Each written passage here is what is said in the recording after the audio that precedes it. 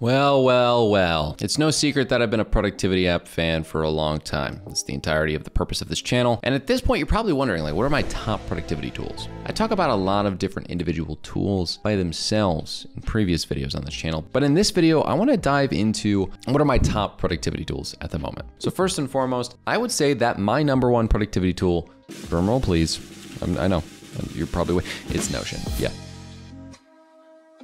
So Notion is obviously my number one productivity tool. It's been a undertone of a channel topic for a long time. I've been a huge fan of the product over the last few years. They've released some amazing updates in the last year. Even if you just take a look at some of the recent stuff they've been doing, you go to their what's new page, you'll see that they have added some AI implementation into the system. They added some automations recently, which I am astounded with, as now anytime that I need to worry about basic automations, I can go inside here and set up some very basic ones that actually augment my major automations in different places, like Zapier and Make.com. If you're looking for a product that allows you to take notes, do project management, and even task management, I really do recommend Notion. It's got so many different things that I use in it every day. It manages my entire team, tracks all my invoices and that kind of stuff when it comes to a project management side of it. And I personally just love working inside of it each and every day. The mobile app leaves a little bit to be desired. And this actually brings me to my second app of choice,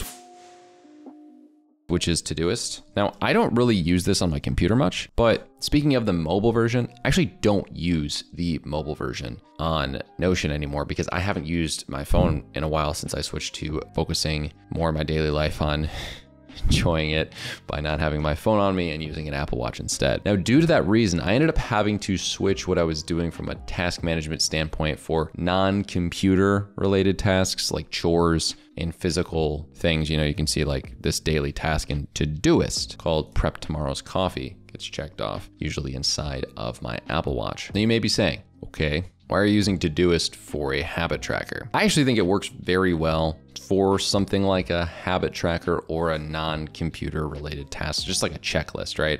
And I was looking for something that's very basic. I'm not actually sure whether I describe it more than anything of a backlog of tasks that I have to do. You can see on this list pretty clearly. I try to just implement some very basic health stuff as well as some chores on this list. And then I'll just like go to my Todoist on my Apple Watch, check it off as I go throughout the day. Like I Swiffer, I dust, I go on my Apple Watch, check it off, take my vitamins, check it off. All that kind of stuff is very basic. And I think Todoist is amazing. They actually recently released a new calendar view for projects, which to be frank, I'm sure everybody will love. I'm not really gonna get much of use out of because I don't really use it as a to-do list for more in-depth tasks or projects, but I definitely recommend checking out Todoist if you wanna do a quick capture. It's one of the few products that has an amazing quick capture. So I can say, take out the trash tomorrow and then put it in a specific project without even needing to think that hard about it. Put a little priority like P1 or P2, whatever it is. It's just so quick and easy. I love the product. I really recommend that you check it out. Now, number 3 is Morgen. There's actually been some controversy in some recent videos about, like what apps does Dimitri use regarding calendar apps. There's a consistent trend on the channel where I'll review an app that's not Morgen, right? And then people will be like, why are you reviewing apps that aren't the app that you mainly use? I just have to not have an aneurysm. And that's usually from people who don't consistently watch the channel. It's totally fine. But generally speaking, if you're looking for a product that has booking page capabilities, task capabilities, an automated system for adding workflows and reorganizing your calendar, I would definitely recommend checking it out. I'm also pretty close with the product there because I do make videos on their YouTube channel, similar to what I do with a lot of other companies. So if you are looking for your specific product to have content created around it, check us out at riseproductive.com/content services. We have a bit of an agency there that is doing its thing on content creation for software and service products. But enough of a shameless plug. I really do like this product. It aggregates all of my different calendars across like 4 different Google accounts.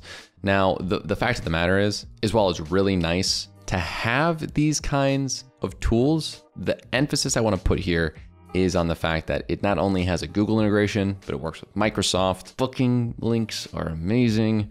A lot of different products don't have that. I would say if you are using cron, The only argument I'd make for Morgen is that it has tasks implemented in it, and it also has more integrations across things that aren't just the Google suite.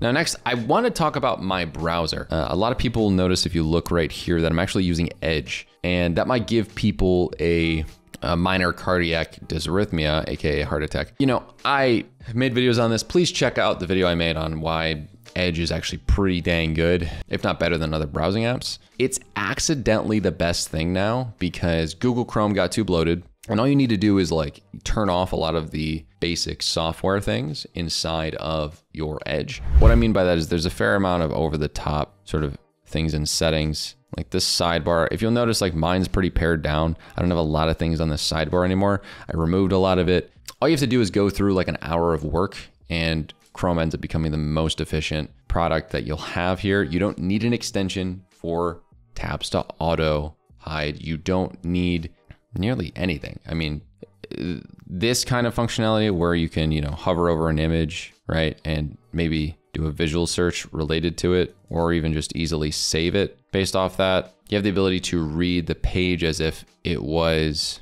if I highlight here and do read aloud selection, this is as if it was Speechify. Like, what are we even talking about? This is like ridiculously functional. And all you gotta do is remove some of it. Obviously it also has the Copilot Bing chat implemented into it. That goes without saying. And recently they have kind of done some pre-built things that are interesting, like bookmark all current tabs, and the things that are kind of connected to with the send my browsing data to Microsoft. Pretty interesting because you can see right here, it's going to generate a page summary of what I'm dealing with. And not only that, but as much as it can do that, it already comes functional with like an insights page, right? To showcase the key phrases and some of the things about the traffic on this page, where a lot of the traffic's coming from, all that kind of stuff.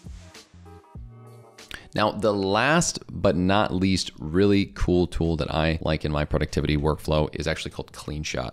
So if I were to take something inside of my Notion UI, right? I find something in here that makes sense to take a screenshot of, and I want to kind of showcase it to somebody.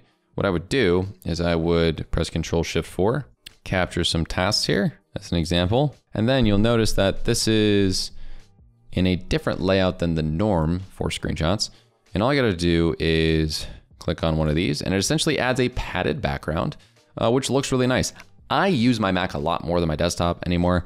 I really like it. I might even get a Mac Mini because I don't want to waste the battery on my MacBook Pro. And you can add these different wallpapers. They can be custom. This is like a branded one for RP. And you can also blur the background, but you can adjust the padding here. It's kind of cool to see the different ways that people utilize this. When you see a screenshot from CleanShot, you'll notice that the degradation is minimal. It's actually probably just taking the exact quality of it from what I've noticed. You can add arrows here. You can add a bunch of different symbols, type things out.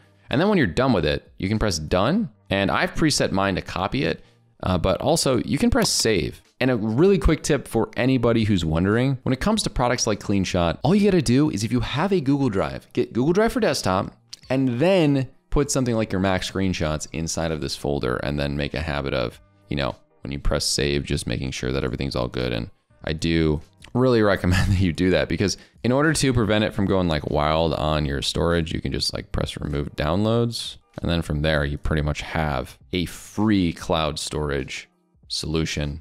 Whereas CleanShot X is a one-time purchase. If you want to get like the cloud, you have to pay a monthly subscription, and that's ridiculous. You should not do that for any of these kind of products. All you got to do is save it to Google Drive for desktop folder. And that's why with that, or with a OneDrive implemented into your system, you're going to get a much cleaner experience when it comes to cloud storage solutions. And I really recommend that you actually get Google Drive for desktop as well. The one issue that does come up is it ends up taking a lot of your storage on your desktop unless you remove the downloads after they're uploaded. That only comes to be a problem for me when I upload stuff from my big SD card. And for the average person, if you have good storage, it's something you're not gonna have to worry about too often. But I love the way that this works. I can essentially navigate through the entirety of my system in Google Drive. I can kind of take a look here and see that I even have some pinned shortcuts here, like for all these videos that I'm recording in batch right now. I can go here, move stuff to there for my editors to get, and make it a really easy process for them to edit the content later. So those are my main productivity tools that I really like. If you're interested in seeing more content like this, make sure to hit that like button, subscribe to stick around for more content on how to improve your skills using productivity tools even more.